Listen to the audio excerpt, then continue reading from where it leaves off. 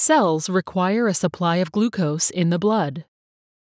Energy is essential for all cells to live and to be able to perform their necessary functions. Energy is stored in cells in the form of a molecule known as adenosine triphosphate, or ATP.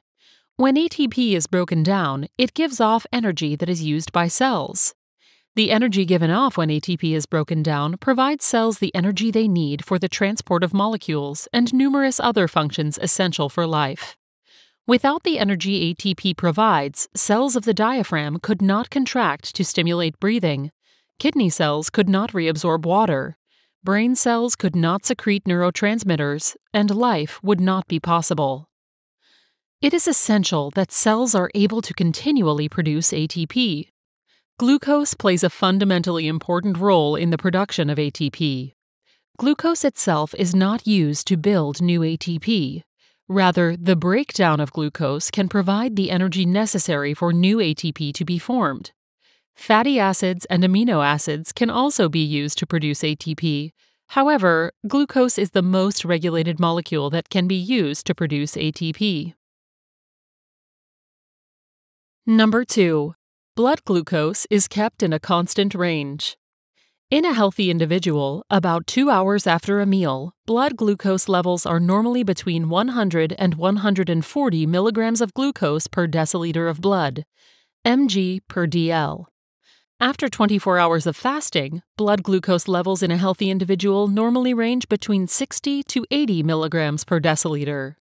Thus, the range of blood glucose in a healthy individual from fasted to well-fed is between 60 to 140 milligrams per deciliter.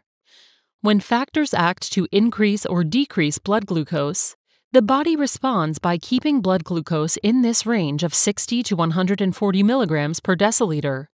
The reason for keeping blood glucose in a constant range is because of the demand for glucose by the brain and the rest of the central nervous system. While other tissues of the body can rely on glucose, fatty acids, and amino acids to produce ATP, the entire central nervous system, including the brain, can only utilize glucose to produce ATP. In extreme circumstances of starvation, the liver can produce ketone bodies that the brain can use instead of glucose, but ketone bodies do not normally exist in the blood of healthy individuals.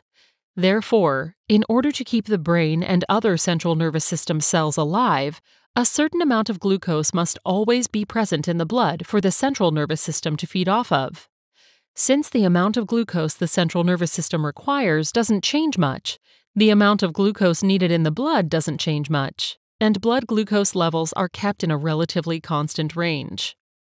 However, maintaining enough glucose in the blood is not the only factor affecting how the body monitors blood glucose. Too much glucose in the blood can also lead to health problems. Hypoglycemia, meaning not enough glucose in the blood, can lead to nervous system dysfunction such as hyperventilating, hallucinations, anxiety, and even causing a coma. Hyperglycemia, meaning too much glucose in the blood, is associated with neuropathies, cardiac arrhythmias, stroke, and can also lead to being in a coma. Therefore, the body works to keep blood glucose levels high enough to keep the central nervous system alive, but low enough to avoid hyperglycemia and its corresponding health problems. The main organ involved in regulating blood glucose levels is the liver.